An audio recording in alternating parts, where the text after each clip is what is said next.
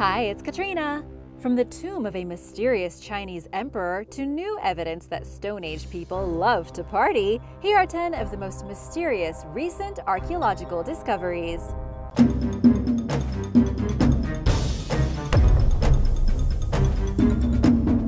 Number 10. The Tomb of the Emperor. The Great Terracotta Army is one of the most amazing archaeological discoveries ever made. But what a lot of people don't know is that it's only one of many amazing tombs, also packed full of incredible statues. The Terracotta Army was part of the tomb of the first emperor of China, Qin Shi Huang. But there was a tomb recently discovered that belonged to a Han Dynasty emperor named Jing, who lived around 188 to 141 BC. According to historical records, Emperor Jing was a stubborn man and an arrogant ruler who once beat his cousin to death during a board game. Jing was heavily influenced by the rise of Confucianism. He had a fairly stable style of governing that the people enjoyed, and he even reduced taxes, did not partake in too many military expeditions, and stopped punishing people by mutilating them. All in all, he went down in history as a pretty good emperor, so maybe his brother deserved it. Upon his death, Jing was put inside a tomb that rivaled even that of the first emperor, whose tomb has never been opened. So far, about 8,000 figurines have been found as part of the Terracotta Army.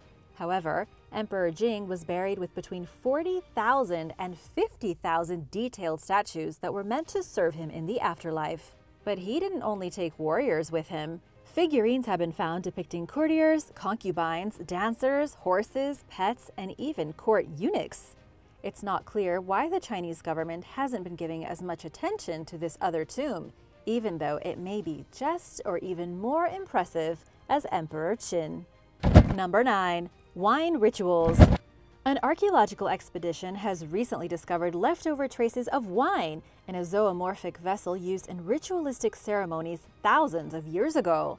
The wine vessels come from the archaeological site of Aradetis or Gora in the country of Georgia. The expedition was led by researchers from the Ca' Foscari University of Venice and the Georgian National Museum. The vessel dates back to the year 3000 BC. It's shaped like an animal, though it's not clear what kind. The vessel has 3 feet on its bottom and a hole in the back for pouring, but the head is missing. It was discovered on the charred remains of a floor where cultic activities once took place. What they found inside the vessel was preserved pollen from the common grapevine, suggesting that wine was used heavily in the rituals of the ancient Kura Araxes culture. The Kura Araxes people lived in modern-day Georgia, parts of Iran, and in the Palestinian region. They are the oldest prehistoric culture in the area, thriving up until the 3rd millennium BC. Where they went and why they vanished is still a bit of a mystery. Archaeologists believe the wine was either offered to the gods or consumed by whoever was participating in the ritual ceremony.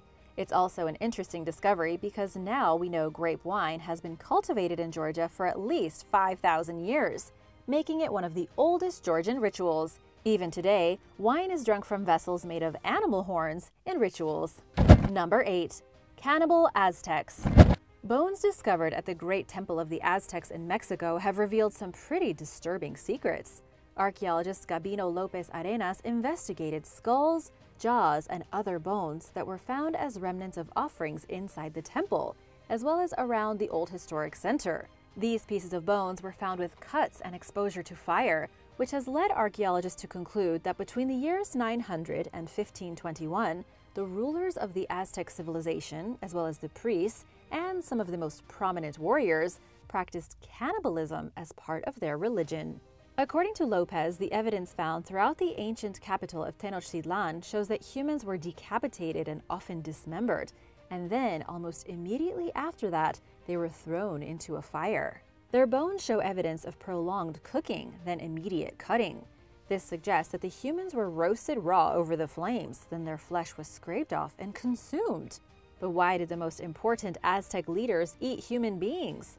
Archaeologists say it has to do with absorbing the strength which still remained in the victims' bodies. The Aztecs looked at their human victims as the incarnations of whichever gods they represented, which meant when they ate their flesh, they would share in their divinity. However, it's important to note that they didn't eat human meat as part of their everyday diets. This was strictly a ritual thing for the elite members of society. Number 7. The Lady of Kao. The Lady of Cao is considered by archaeologists and historians to be the most important and powerful woman anywhere in ancient Peru. Peruvian archaeologist Regulo Franco, who was involved in the discovery of the Lady of Cao's tomb, says that she was the first woman in the Moche civilization to have absolute power over the nation.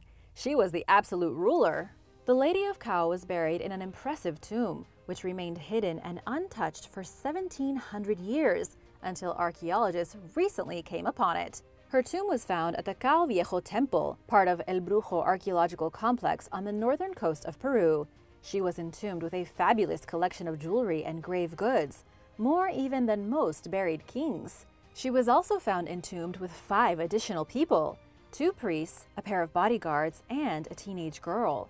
These people were meant to assist the Lady of Cao in the afterlife and were probably sacrificed for the opportunity. At the time of the discovery, the archaeologists had no idea they were dealing with a queen. She was encased in 25 layers of cloth under a barrier of copper plates.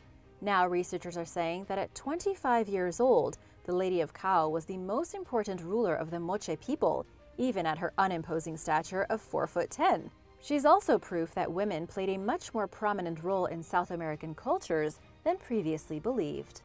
Number 6. Beast engravings. Archaeologists are still baffled by the wild discoveries at Sutton Hoo, the biggest treasure hoard ever found on British soil. Specifically, the discovery of weird beasts etched into a mysterious artifact has caused some confusion. As you may already know, Sutton Hoo is a massive archaeological site that was first excavated back in 1939. It began with 2 medieval cemeteries and turned into a buried treasure unlike anything previously found. And even though the discovery was technically made around 80 years ago, there are new mysteries appearing all the time. For example, there was an artifact recently investigated that scientists couldn't identify. According to Dr. Brunning with the British Museum, there is a heavy gold buckle covered in bizarre features and depictions of monstrous beasts that nobody can figure out. The creatures are ambiguous, with limbs that are long and bodies contorted in unnatural positions. They look like goblins or maybe aliens, and historians don't understand why they were engraved on the buckle or what they could mean for the rest of the hoard. Could the warrior the buckle belonged to have been fighting strange medieval monsters back in 625 AD when the treasure was lost? Or it could be that whoever crafted the buckle had a horrifying imagination. Right now, archaeologists don't have the answers, and they can't even figure out what kind of monsters are depicted here. Number 5. Viking Age mysteries. A strange Viking mystery has been revealed in Norway. Using georadar, an archaeologist working with the NTNU University Museum discovered 15 burial mounds and 32 carved ditches. The issue here is that the discoveries were all made buried under solid ice. The archaeologist waited for the ground to be frozen and covered in snow, then took a four-wheeler and a ground-penetrating radar device to see what he could find. Ground-penetrating radar sends electromagnetic signals into the subsurface, painting an image of what's hidden under the ice. It's kind of like an X-ray machine for the planet. Turns out there is a lot going on underground here.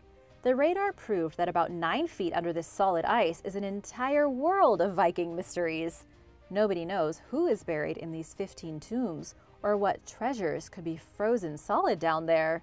Archaeologists estimate the burials were from between 650 to 950 AD, during what's known as the Viking Age. One of the biggest burial mounds was clocked in at having an inner dimension of around 100 feet, meaning it would have towered over the landscape before being destroyed and covered in ice. The radar also showed a ship burial under the ice, meaning there is a full Viking longboat down there with human bones and grave goods in it.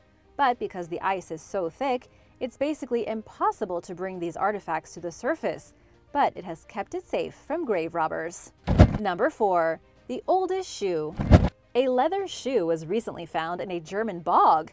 That's not the most interesting headline, but it gets better when you learn that the shoe was lost in that bog for 2,000 years and uncovered recently by archaeologists, who say the shoe probably slipped off someone's foot, got trapped in the sticky mud, and then was perfectly preserved.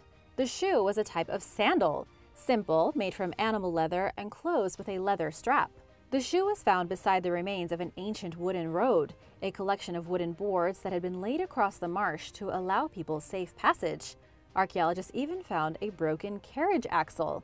The obvious consensus here is that there was some kind of accident on the road, The wooden cart's axle broke, and someone lost their shoe trying to fix it.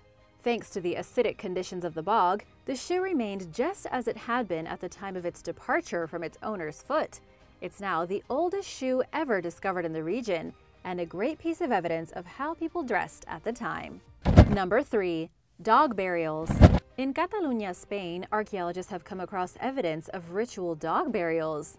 These burials date back around 4,200 years before today, belonging to what is known as the pit grave culture.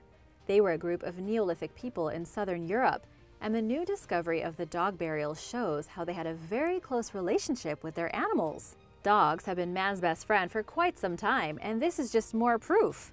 Also interesting is that the dogs were often buried next to their owners, obviously thought of as part of the family. Genetic analysis even shows that they were fed similar diets to what humans were eating then, suggesting the people shared their meals with their dogs. So far, 26 dogs have been found in funerary structures from across 4 sites in Spain. Most of the pets only grew to be around 6 years old. However, a lot of the dogs died before they were 1 year old, suggesting they had been the victims of ritual sacrifice. But for what? Archaeologists don't know. They say the rituals only lasted for a span of about 100 years during the Iron Age. Afterwards, dogs continued to be buried with their owners, but they weren't killed on purpose. Number 2. Stone Age raves. Looks like raging parties are nothing new. Apparently, they had raves back in the Stone Age. A new study has revealed proof that our ancient ancestors were dancing around like teenagers with glow sticks and EDM music. However, they were doing it a little differently. According to auditory archaeologist Rita Rainio, Stone Age people used ornaments made of elk teeth to create their music. These ornaments, almost like teeth wind chimes, were attached to their clothing. When they danced, the ornaments would make a great rattling noise. This apparently made it easier for them to immerse themselves in a musical soundscape, riding their bodies to the rattling of the teeth. It was a Stone Age dance party. Rita actually tried it out for herself, dancing non-stop for 6 hours while wearing the elk tooth ornaments, reconstructed based on artifacts recovered from prehistoric graves in Russia. At a burial site, 177 graves of men, women, and children were found, with at least half containing elk tooth ornaments. The consensus is that the Stone Age people of Russia were fascinated with music and dance at least 5,000 years ago, but maybe even further back. Number 1. Medieval plague victims. Evidence has been found that in the initial days of the Great Plague, which wiped out roughly 60% of the European population in the 14th century, the victims of the pandemic were given very tidy burials. One of the problems with identifying plague victims today is that the disease ravaged the body so quickly that it never left any markers on the skeletons. But now, by studying DNA taken from the teeth of dead people, archaeologists working on the Plague Project were able to identify any person killed by the plague. Near Cambridge in the United Kingdom, archaeologists identified perfectly normal individuals buried at a parish cemetery. This is in stark contrast to the mass graves that came later on. What this suggests is that the more important a person was, the more likely they were to get a proper burial and not just be tossed into a pit. It also shows that there was more care taken near the beginning of the plague, whereas later, after half the population had been wiped out, all discretion was thrown to the wind and people were dumped or buried haphazardly. Thanks for watching! Would you have gone to a Stone Age rave? Do you want to be buried with your dog? Let me know in the comments below, and remember to subscribe if you haven't already. See you next time! Bye!